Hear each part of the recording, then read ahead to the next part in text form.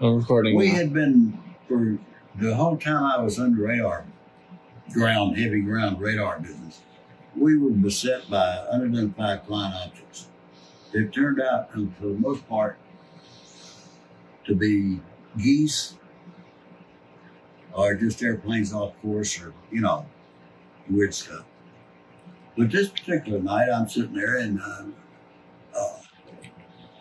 we had telephone communications to the adjacent radar sites and to our next tower headquarters.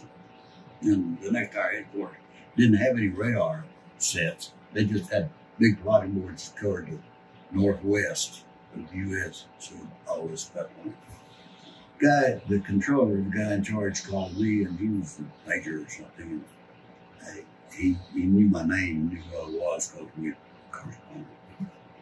He said, how far up in Canada is your plotting board, which is that big plastic board we have there? He said it goes about 200 miles from Canada, north of the U.S.-Canadian border. He said, well, I'm going to send you what he called a cross-tail, which was a track that was out of our radar range, but it was coming in. It was coming from the northwest. He said, I'm going to start sending it to you. And I said, okay. And so I got a guy on a headset behind the big plotting board up there, and he's hooked in by radio to the guy up in Great Falls, which is the next tower, Great Falls, Montana. And he comes up there, and what they would do is they'd put a little arrow, and then they'd put a number on it, and then you could look over on the side panel, and it would have that number and that arrow, and then it would tell you how high, how fast, what the origin was, what kind of airplane it was, all that stuff. Now, the significant thing was that when it got to the speed, the guy put over, and he's writing up there backwards. He writes 25,000 miles an hour. And I thought, holy shit. I got on the line to my guy behind the plane and said, you got that right? And he said, yes, sir, I got it correct. I said, okay. So I called the controller. I said, what in the hell are you sending me? He says, we got 3 radar sites tracking it. That's how fast it's coming. It'll be there in just a few minutes. And this was 53? 50? No, this would be 57. 57? I left there in 58 with the pilot train.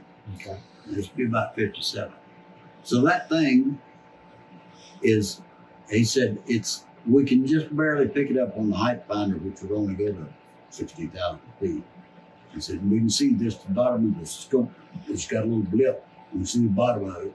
It would make the antenna would rock back and forth like this, and the radar return would be about that long, and it would wipe, and whatever was in the center of it was what your altitude was, or whatever that flying object was. But this thing was off the scope, actually. And it comes smoking in there, and it gets to within about 180 miles of us, and we pick it up on radar. Now, we got cameras, a camera mounted on the scope, and he told me, he said, be sure you got the camera set up and operating so that you record everything. Got you.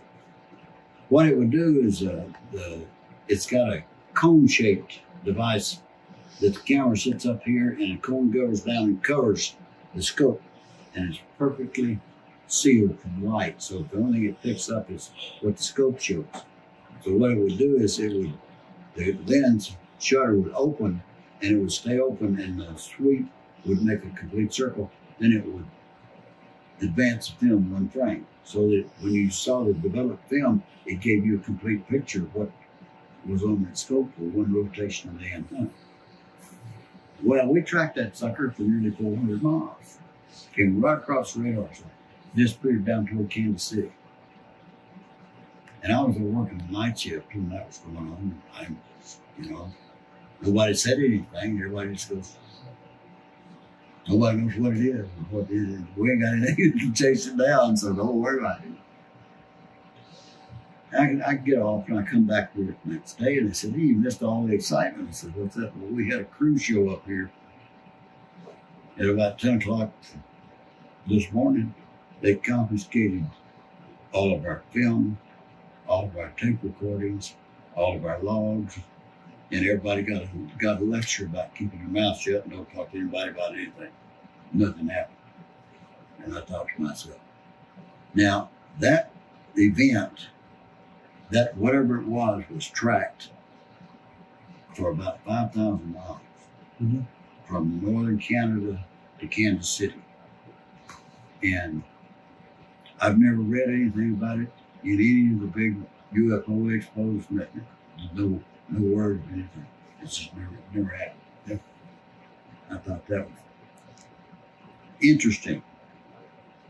I wanted to get with somebody that's in the end of that mess, that's doing the studies on now that they're supposedly releasing all of the classified information about that. Right. I hadn't seen anybody release any of that yet. Yeah. Because they might try to say it's a meteor, but a meteor will not maintain the same altitude. It might maintain the same direction, but it won't maintain the same altitude. As it goes through the Earth, and the Earth's atmosphere slows it down, which is why it's burning. And why didn't somebody see it?